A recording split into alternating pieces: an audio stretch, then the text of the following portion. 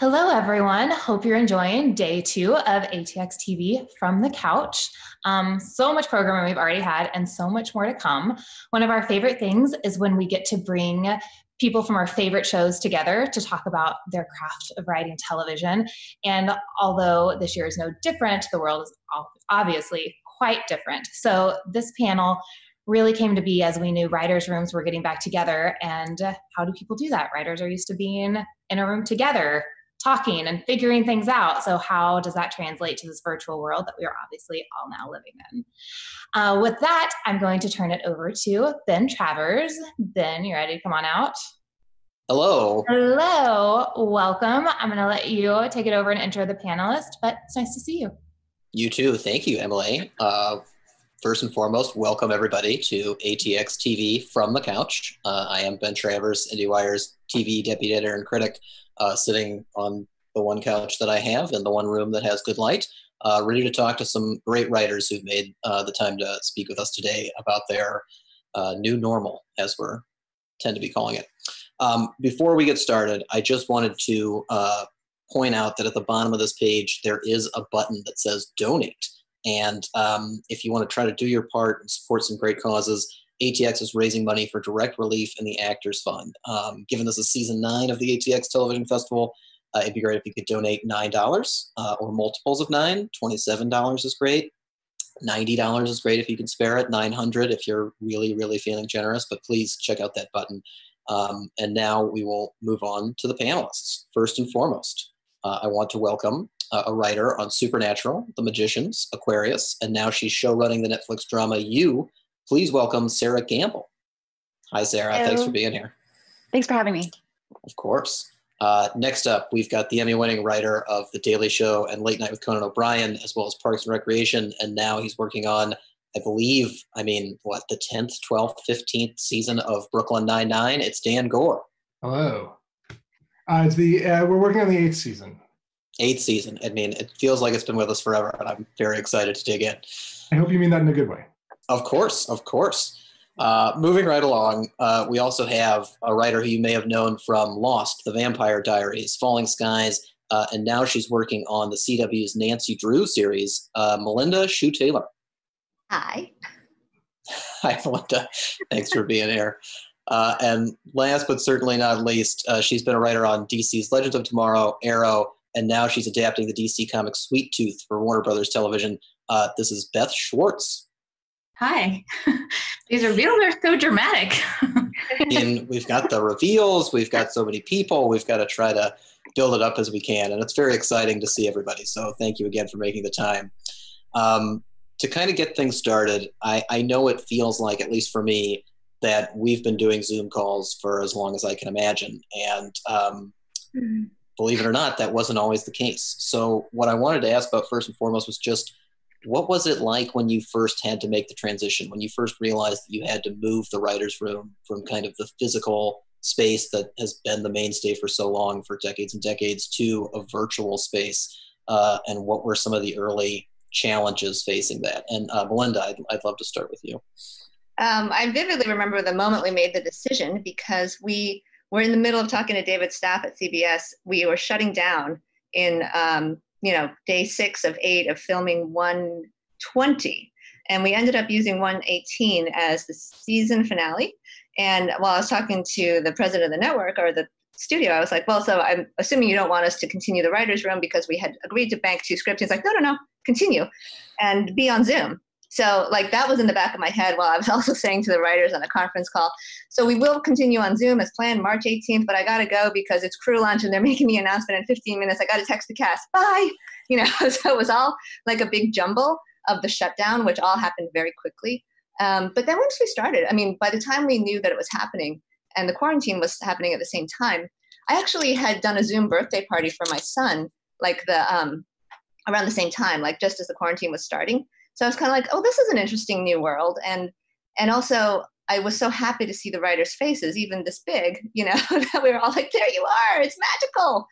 So it became really useful right away. I realized that I was actually a little more focused because I had to look right into everybody's eyes all the time, and that there was less getting up for snacks. There were fewer bathroom breaks. I mean, people, of course, can go whenever they want, but I think you feel like, okay, we're just going to sit here for 2 hours. Let's just really bear down on it. So it was weird. I don't know. The biggest word that I come up with is weird. No, yeah, I feel like that's probably a very common emotion. But Dan, what about you with Brooklyn Nine-Nine? What was kind of that transition period like? Well, we started this year on Zoom. So we are now 5 weeks in, and we're doing the blue skying and the story breaking. So it wasn't this year a transition from a physical space to Zoom, but obviously it's a transition sort of historically. And there were a lot of things we did as a group in the physical space that were really fun and felt integral to the process. I'm sure my wife thought they were integral to me being really late all the time, but we had a very elaborate lunch picking system that involved a Wheel of Fortune wheel with restaurants' names written on them, and then a veto system where you could pay $1 to veto the restaurant and spin again, $2 to veto the veto, and the pots got up to the hundreds of dollars, and then we'd have drawings for them. So we've lost all of that. And instead, we meet virtually like this, and it is more efficient, but it's weird, and it's less fun, I would say. There's less joking around. I mean, that first week there were certainly a lot of. I think we did every possible Zoom joke you could do, and changed our background to every possible version of a background, including everyone else's background. I got a set of watercolors for my mom. I watercolored my background. I had that behind me. We did videos of ourselves behind ourselves. I guess we found new ways to waste time, is the point. Well, that feels like one of the most important aspects of kind of making the transition, in the sense that you have to familiarize yourself with Zoom. You have to familiarize yourself with the virtual reality of it all. And Sera, I guess for you, when you were going through the same process, were there similar challenges that you had to kind of wrap your head around? Were there aspects of it that you were like, man, I don't know if this is going to work out? I think right when we went home, there was almost a little bit of relief, because we were following the news so closely. We were social distancing in 2 separate rooms for weeks before we went home. We sort of split the room in half just so people could have 6 to 10 feet between them to work. And a couple of days before we finally went home, I asked the writer's assistant to just keep track of how frequently the word coronavirus was said in the writer's room. And at one point it was every 2 minutes. So I was like, well, go home, at least we'll be able to work. Because we were, 6 weeks or so into the new season. And I agree with everything people are saying. We're really relieved that we can keep the room going. I mean, it was really important to everybody to be able to work if we possibly could. But there's a lot about being in a writer's room that's just the chemistry of people hanging out. And there's a lot, I think, when you're running a writer's room, that's about little things you can do with people in a room that keep morale up. And it's been a learning curve for me to try to figure out how to translate that to a virtual world where I'm just staring at these little faces and trying not to read too much into what their faces are doing at any given time. It's just a completely different way of speaking to each other. Can I also just say another thing is, I think there's it's nice to be able to feel a reaction to a pitch, and it's much harder to do that over Zoom. So I find that I'm talking myself into and out of story ideas, because I'm like, what about this? We could do blah, blah, blah, blah, blah, blah. And then I'm like, oh, and it's I find that to be really difficult. Sorry. I think the comedy version of that, it's it must be really hard to be pitching things like, is this funny, guys? And there's a corollary for us on You, which is this the good kind of crazy, or is it too crazy? If he, kills somebody this way, and not being able to feel the energy in the room that way, I think we've adjusted, and the scripts are coming in and they're really good, in my opinion. But man, I think it's been a stretch for the writers to get there. Well, I mean, Beth, especially for you, considering the fact that you're building something brand new, you don't have seasons and seasons of Sweet Tooth to look back on and kind of be like, okay, we figured out the tone, and we figured out the structure, we figured out the pacing and all the rest of it. Has it been an additional challenge because of Zoom? Is that something that you faced early on when you had to, start making things virtual? we started on Zoom, and of course, like I'm sure everyone else, we thought it would be temporary. But then obviously it's lasting a lot longer than we thought. But I think because we started, just to get back to your question, I think because we started in a room, and we had that great time together where we talked about what the show is, what the season, we had already pitched to the studio and Netflix, what our season 1 looked like and what the series was. So I think we had that advantage. And so once we got into the Zoom room, we had other challenges, but that wasn't it, because we were already in the middle of breaking episode 4 out of 7. So we were okay. Did anybody develop like a specific kind of system so that you could, communicate as efficiently as you needed to? Because again, like I've been in so many meetings where even with 3 or 4 people, it can be really hard to, avoid talking over each other, or you don't want to step on somebody, so then you just stay quiet, or somebody's not muted and there's tech things. Was there do you have like a hand raising system? Do you go like in order? Like what are the kind of, what have you had to do to make sure that you can have the conversations you need to have?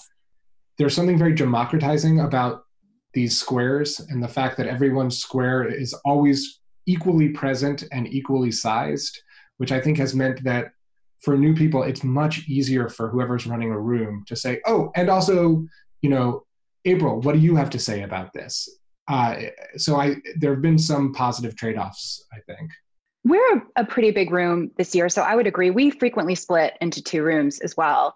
When you have a bunch of people, sometimes we'd have 9 people in a room. That's just too many to expect a free flow of conversation in all the little boxes. I was talking to a friend of mine who's running another show right now, and he said he made a rule that people had to interrupt each other because he wanted to try to recreate conversation as it existed in the room. And that can be really, really fast paced. But I was like, you is kind of a show about toxic masculinity. Like the writers don't interrupt each other. That's kind of, we feel really bad when we do that because of patriarchy. So we just don't. So instead we divide into smaller rooms so people feel like they can speak more. And the thing that's done for me, I don't even necessarily think it's a bad thing. It's just different. When you walk into a room on a day and you have an episode on a board, you have an idea of the steps that you're going to take to break the episode. It's like a series of story problems that you're going to solve that are going to start to open the doors to the next problem. And you can let somebody's, chat about their kid going to prom lead you to that. You don't have to have a really strong lesson plan necessarily.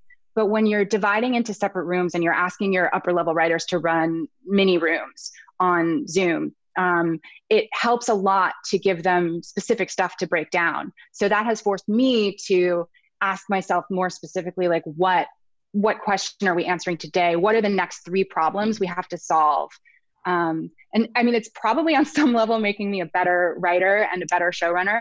I have to admit, I think we all kind of sound like downers talking about Zoom rooms. And there are days when it's really, really fun, but it's also like, it's taken a little of the romance and spontaneity out of it because I send people off with very specific questions to answer usually, and then pop into the room 3 hours later to see where we are. Like Sera was saying, talking about one story, that you're talking to your coworker at lunch can lead to solving a problem, in the script. So those are the kind of things that you miss. And it's just, it takes the fun out. Yes. But it also takes the creative process and it makes it more challenging and less, it's slower. I know it's slower for us at least. Yeah. I would say a thing I do that I'm sure my writers absolutely hate is I'll go from one room and I'll be like, okay, think about that. And then I'll go to the other room and then I'll pitch what we just talked about in the other room. And I'm like, what do you guys think?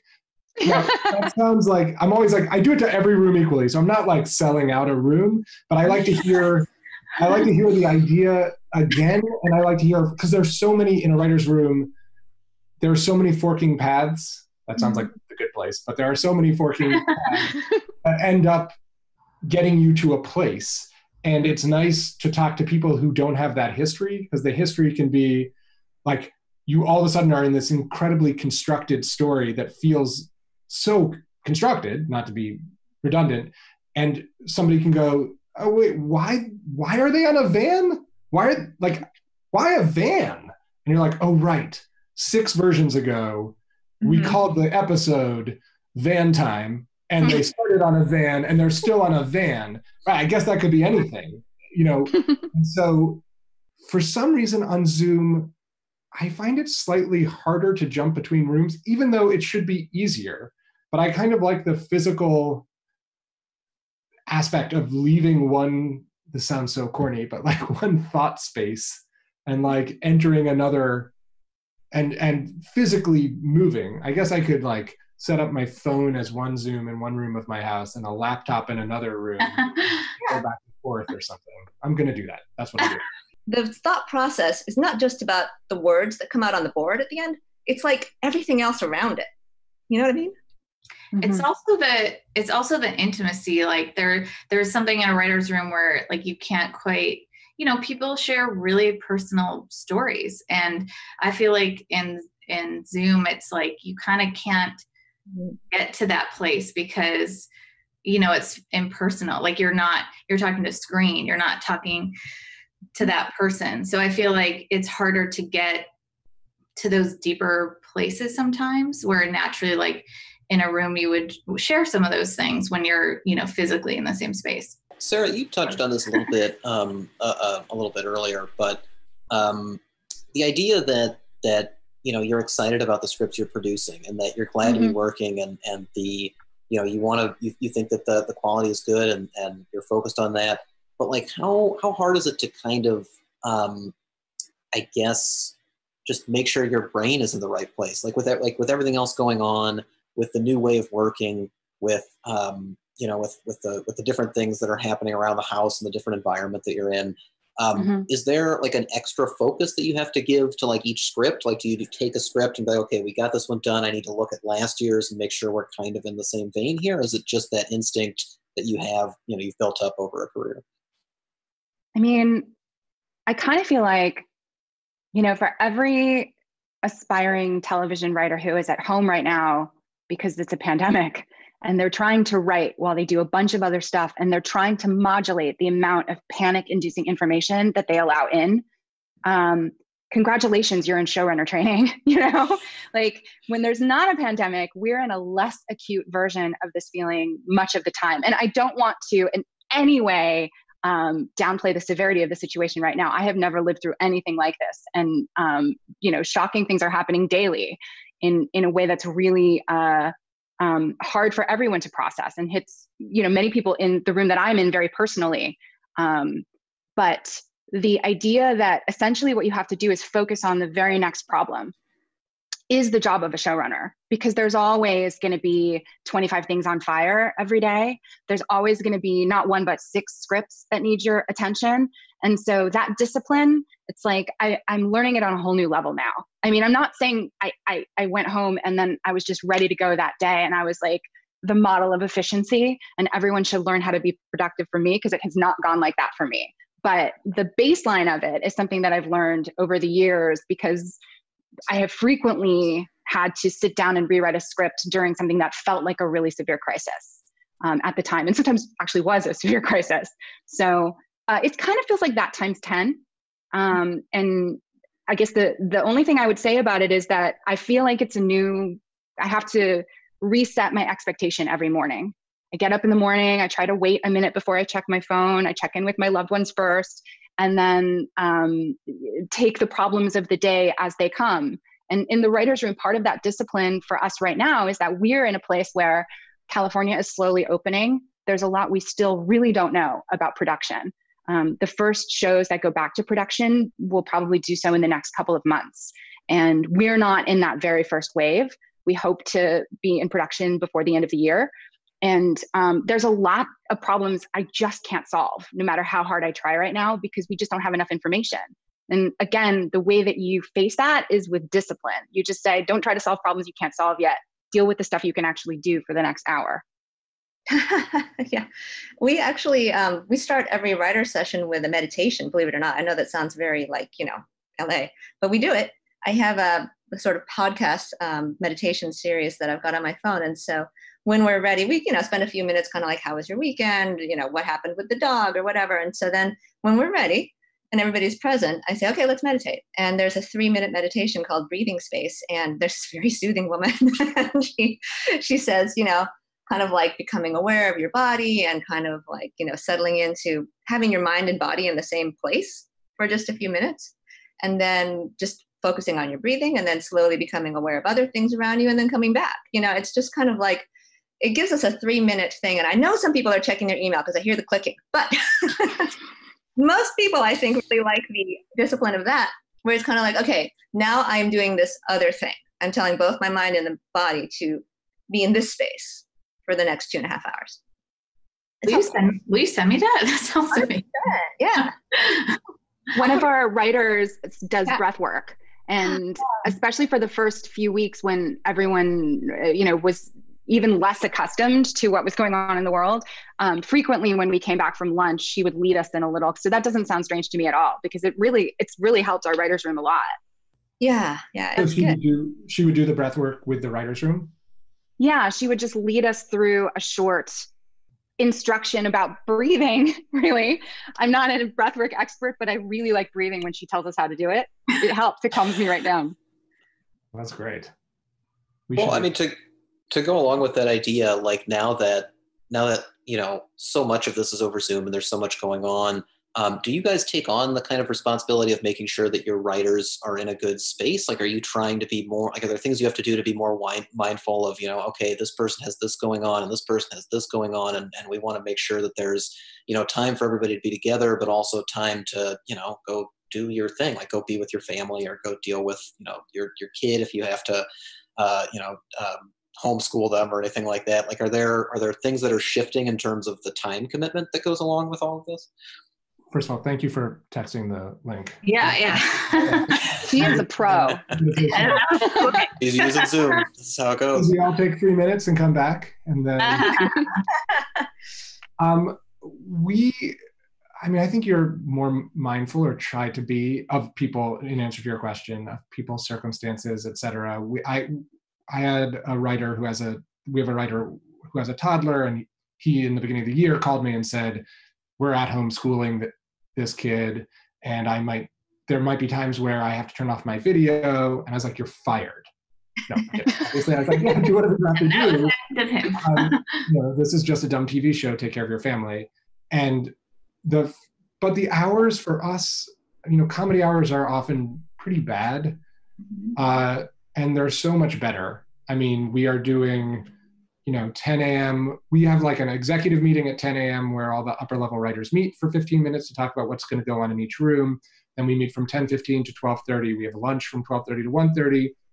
And for the first 4 weeks, we were really working 1:30 to 3:30 or 4. Now it's gone up to 5:30 or so. And these are, we would routinely, for the first few seasons of Brooklyn, we would eat dinner there. We'd be there until 8 o'clock all the time, and before a table read until 10 or 11 o'clock. So that's a long way of saying, I think that's partly because it's impossible to look at Zoom for that long. And it's partly so that people can be with their families and be healthy and experience life. And also production being down, that just reminded me of, that was, which is terrible, but for the writer's room, usually when production, depending on what show you are, if production's going on the same time as you're trying to get scripts out, like especially the showrunner, you're being pulled in a million different places. And now with production down, like that is one of the positives in terms of the writer's room. You can really focus on the scripts instead of being all over the place. Mm-hmm. True. Yeah, I think it's hard when somebody's going through something personally. People have encountered life issues during the pandemic, and you want to give them a hug, and that's tough. You can't. I think that one of the moments that I really so appreciated our particular writing staff as a writer had a family medical issue come up for somebody in her family, and she was kind of telling us about it in a very candid way, and it was really heartbreaking. And you could see all 16 people react at the same time. Like everybody wanted to give her a hug, which was very touching, except we couldn't, so that was hard. Kind of to steer things a little bit back toward the content of the writing and kind of how things are shifting in production. Obviously it seems like Hollywood is still trying to figure out exactly how production is going to resume. And there's been a lot of people talking about the different ways in which production could resume, or the different kind of precautions that are going to have to be taken so that production can resume safely. How much do you guys have to worry about that? Like, how much is that, something in the back of your head, like this could change episodes, this could change, scenes that I've written, and dynamics, and the way we, like, not just the way we shoot, but the way that the story unfolds? I think about it constantly. I don't know about you guys. Yeah. Yeah, it's already changed scripts like as soon as it started happening. We've already, as we started writing new scripts, when we're breaking it, I'm like, oh, we can't have this, scene on a train with like 100 extras. Like, no, let's make that into cargo instead of people. So it's, those are the kind of things that you have to think about. People can't be making, I don't know how you works, because people make out on your show all the time. So that must be very challenging. Well, we had to have that conversation. I had that conversation with Greg Berlanti, who co-created the show, about how, I guess what you do is you look your partners in the eye and you say, we will change what we have to change. First of all, we're not going to do things that actively put people in danger. Television shows are not, it's like when there's a baseline of safety, then we will have these other conversations. But that we will change what we can, and we will all keep an eye on that sort of line we don't want to cross in terms of what is this show? What is the production value of the show that we feel we've given the audience for a couple of seasons now? And we're not going to do the show and have it be shitty because there was a pandemic that season. We're going to be measured about it and figure out a way to retain the spirit of the show. But scene by scene by scene, there's always a conversation about that. Simpler conversations about how, oh, this is a scene we might shoot earlier in the season because it is less problematic. We might kick a few cans down the road, see where we are, towards the end of the season, to sometimes conversations of like, well, we don't know how we're going to do this. Joe Goldberg has a baby in season 3. Spoiler alert. Whoa. He's very, very, very pregnant at the end of season 2. Oh my God. I feel like we can let Yes! Whoa. Yes! A baby exists on the show. I don't know. We have the same problem. I couldn't pitch you how we're going to solve that. We are living through a global pandemic, and we don't want to put babies in undue danger. We're going to figure it out. So you have babies too? We have our Jake and Amy had a baby at the end of the season, and people want to see it, so they're going to see a big rubber baby. No, I don't know what we do, but it's obviously a lot harder to have a baby. We're looking into animatronics. There's going to be a run on those bespoke fake babies that look so great. So bad. We had a bespoke fake baby once, and it was still like just horrifying. It's hard, and it's like we wanted to do, and we are trying to do stories about the work-life balance for these people, and people care about them and their baby in theory. So it's really hard, but it's like it goes in so many different directions. It's like, and we don't know what's going to happen, so it's hard to write for it. Is it going to be safer to shoot outside? Like originally we were thinking everything should be a bottle episode, and we should shoot on the stages as much as possible. Everything will be controlled. But in fact, would it make more sense to like shoot exterior, because it seems like it's just healthier and safer to be outside for people. So we're trying to balance and trying to stay current, and that's difficult. How many extras do you have? Can you have kids? All the shows are going to go up, or many shows will go up. I agree there'll be waves of production, but a lot of shows will start shooting, a lot of pilots will shoot at the same time, movies will start up. So availabilities for guest cast are going to be much harder. So it's like when you're considering whether or not you want to have an arc with a guest star for 5 episodes maybe, or 3 episodes, you have to think, well, am I going to be able to get a guest star or the guest star that I want for that much time when everything is going to be shooting? Right. Or, right now Canada has a 14-day quarantine for anyone coming in from the US. So it is a great time to be a Canadian actor. And, on Nancy Drew, fortunately, we have this timeline in the show where we're going to do a direct pickup, and it's still October 2019. And in season 2, we'll only get to like November 2019. And we've now thought it through, and we're going to have, if we're so lucky as to get further seasons, she'll be in like, the winter holidays for season 3, and maybe season 4 gets us into February. And then there will be a time jump if we are so lucky as to get a season 5 and she'll come back from college. Is kind of, the idea on the table. We will never have people in masks on Nancy Drew just because we have that liberty to plan around it. We are very lucky, and we shoot in New Zealand. So we are really looking at production sooner. And because they have an amazing leader that led their country through this in the smartest way. And so, we're fortunate because right now, obviously it's very safe there. However, there's gonna be restrictions, and just like, what you said, like there's a 14-day quarantine. So we are casting a lot of New Zealand locals. So it's a good time to be a New Zealand actor as well. Lucky enough to have a few actually watching our Zoom right now. So I'm going to go with Ariel McAlpin. Are you there? Are you able to pop in and ask a question? I am. Hello.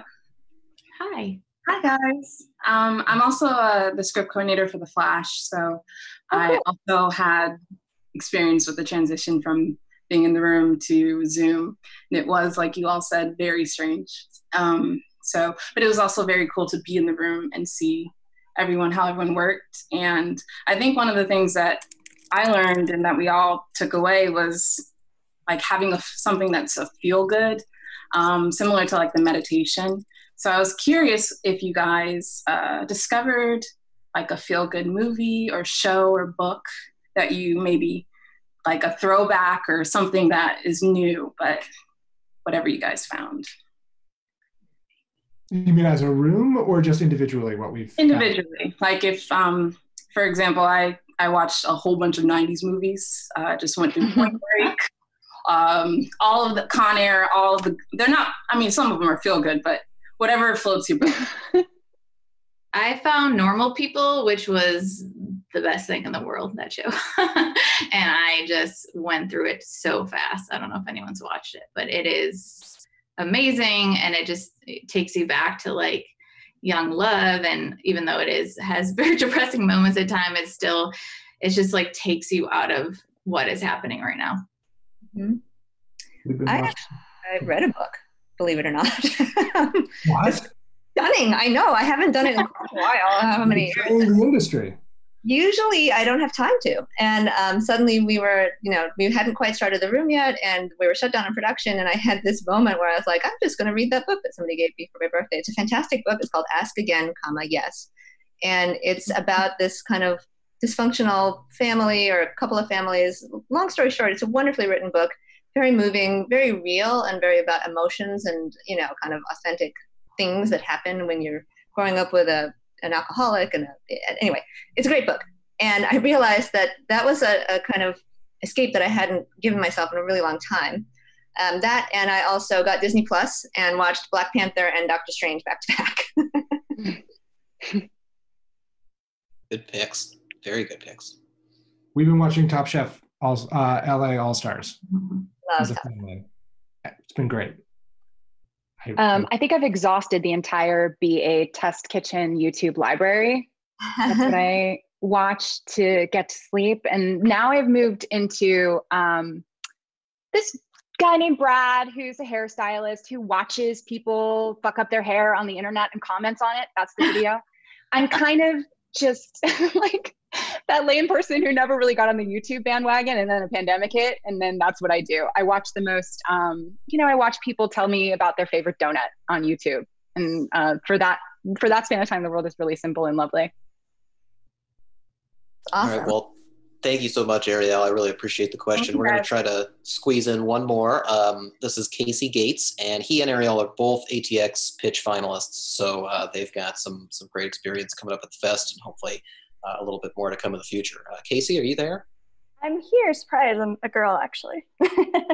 Sorry No, about that. That's fine. Thanks so much for all of your insight. It's been really interesting to hear about. And I've been following the conversation online, too, with some other writers, and they're feelings about Zoom rooms. And I have noticed some people kind of rooting for that to maybe be a little more of the norm, just because of advantages like you've all talked about, efficiency, location, maybe not having to live in a major city in the future, which a lot of people are thinking about right now. I've heard it coming from the disability community as well, that could be better access for them. And so I'm just kind of curious if there's any version that you might imagine being a hybrid. Like, do you think that there could be in person with some people that might be Zooming in, or would that just like totally throw it off and the Zoomers would feel left out? Or I just wonder if anyone had thought of that or is doing a version of that of some kind. There's a writer named Matt Hubbard, who's a very, very funny writer. And he lived in LA, and he was on 30 Rock for many seasons, whose writer's room was in New York. So I think that kind of thing has worked. I mean, pre-pandemic has worked and is possible. I think for a show like Brooklyn, a comedy like Brooklyn, there's a lot to be gained from being in the room. And also being on set. When we shoot, if you wrote an episode, you're on set. So the dream of not living in the same city seems, I think, difficult. It seems slightly more difficult. But I mean, I could imagine in pre-production saying like, hey, let's do Zoom Fridays. We'll do 5 hours on Friday. Everybody can go somewhere. You can like take the weekend off. You can be with your family. I could see incorporating it in that way. Or if there's like, if a person had a family emergency, right, that, didn't qualify but they could still work, but they needed to be at home or whatever, I could imagine, yes, it would be very easy to put a camera in, etc. But that's interesting. I'm sorry, I don't mean to monopolize. What I think I was in a room like that. I'm sorry, go ahead. Oh, I was just going to say it's a great option. I think what gets to you psychologically is knowing that there's no other option right now. Yeah. I would agree with that. We were on Aquarius, one of our writers lived in New York, and he was a giant face on a TV screen for much of the season in the room, and that was fine. We had been in a room with him before, and it worked great. He was good friends with the showrunner as well, so we didn't think too much about it. I do think that we have crossed a psychological barrier. Like, I agree. I would prefer the shitty commute and to be in a room with people most of the time. I do think that there's a reason that we've been doing that, and it's not just to spend the studio's money on all that rent. I think it's because it's good for the creative process and it's good for production.